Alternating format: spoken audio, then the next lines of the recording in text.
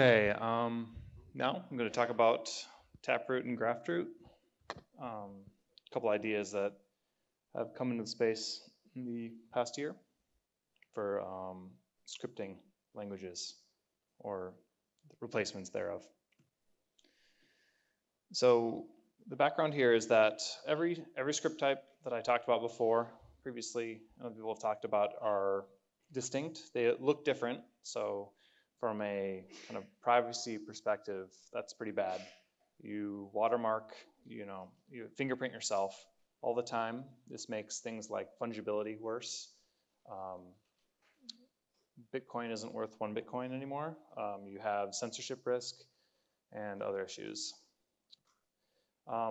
Also, if you're doing any kind of complex scripting, often you are paying for these contingencies that are never used. So in certain scripts, you'll have, the thing you normally do, but once in a while, you might need to use another clause in the script, and you have to pay for that every single time. So these kind of interesting cases that actually exist in real life, you have kind of two cases. You have the cooperative case where everyone behaves, signs, and then updates the state. So in the M of n schnorr case, which was just talked about, this case will just look like one signature for one public key. But then you might have some complex script as a backoff measure. Say you expect maybe that a threshold is not enough and too many signers go offline, and after, say, a year or something, you want to recover the funds with a smaller threshold. With that, in a normal script, you'd have to say, even with M of n schnorr, you'd have checksig, else, CSV, back off for, however many blocks, and then another public key.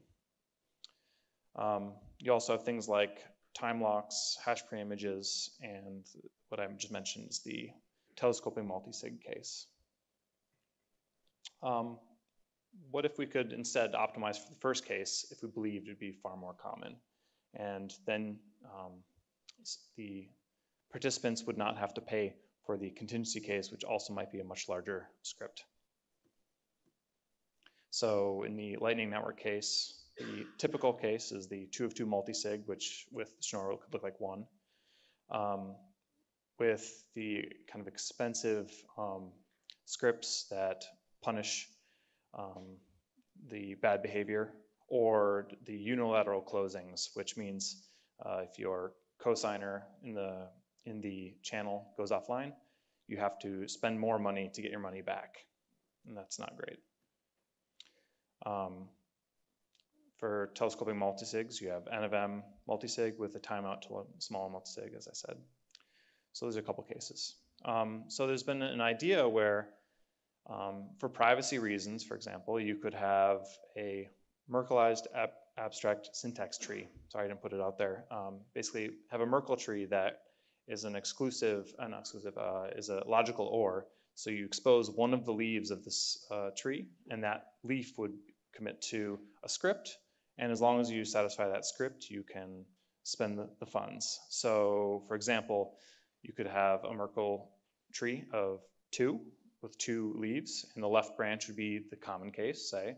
So everyone spends case, the M of n schnorr case, say.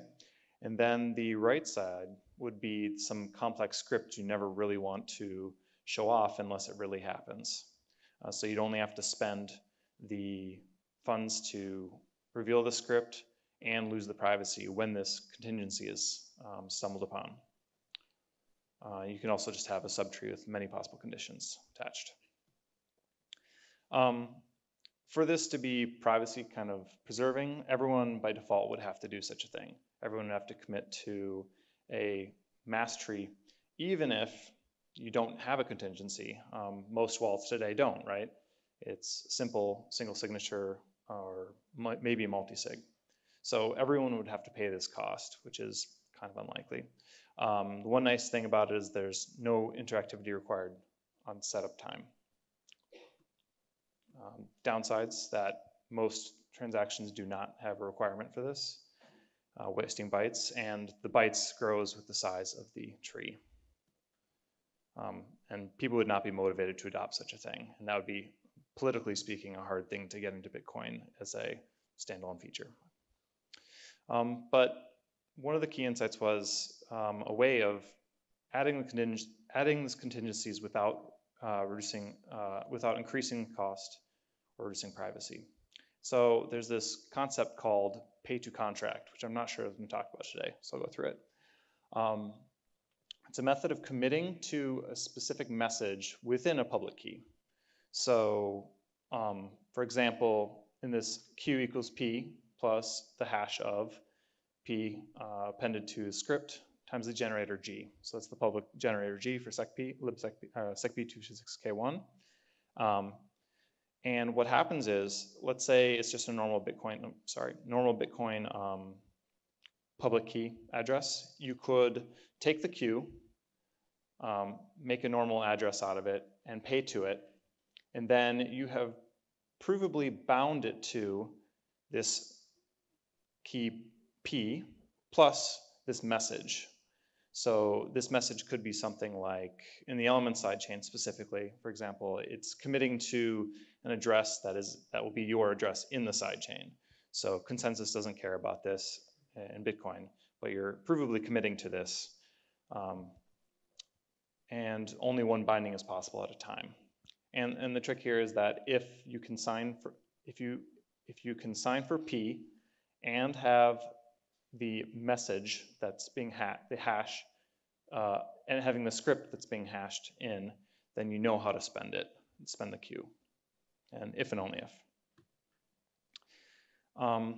So we can commit to this contingency that we talked about inside of Bitcoin while maintaining just having this Q point be like a pay to pub key style address. And so the green script could be something like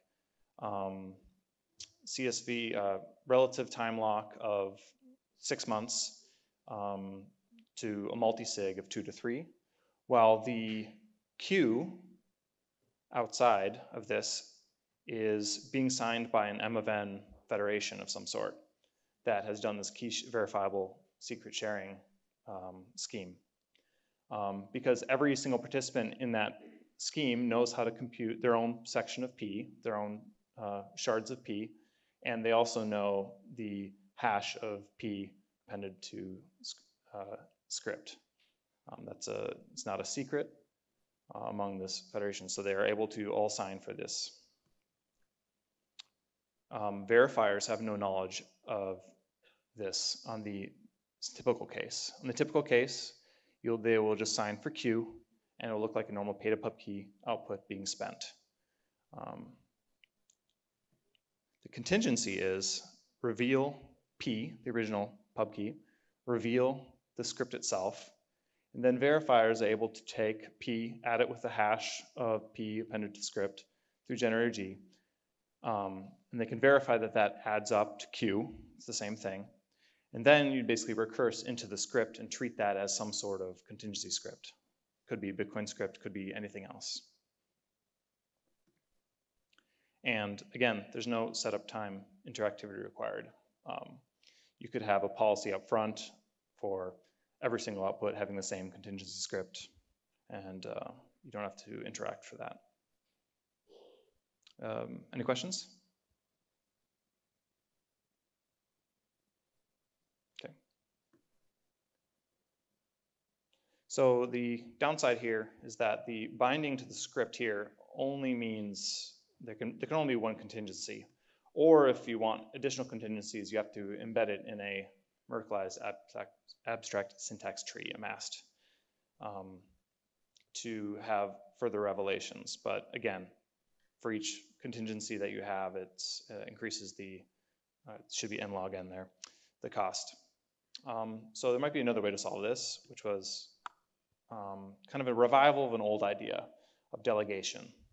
So delegation is the method of you encumber funds into a script, and then at spending time, you basically say, okay, I'll spend it but then I'll hand this signed transaction to someone else, and I've delegated, say, okay, for this to be valid, now Bob has to sign for it as well.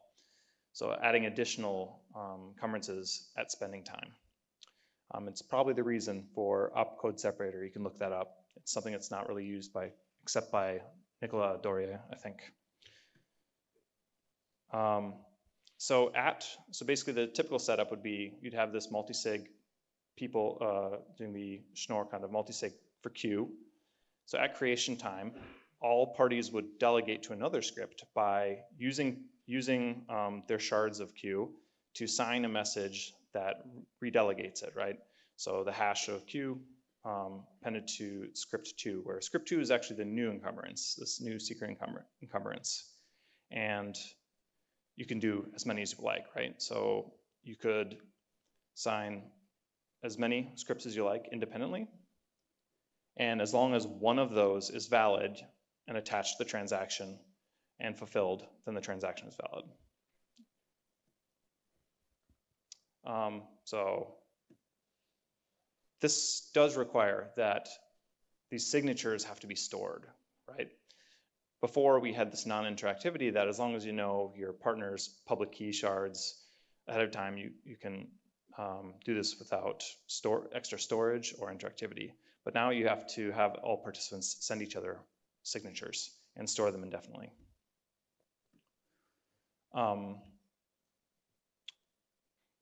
So those kind of the two major two ways have been thought of to increase the contingency sets without reducing privacy. And this kind of dovetails with some stuff that John Newberry was talking about. It's kind of these two schools of thought that you might, scripting languages, if you add expressibility, it also tends to lower privacy, as every new script is a privacy leak. It's a fingerprint risk.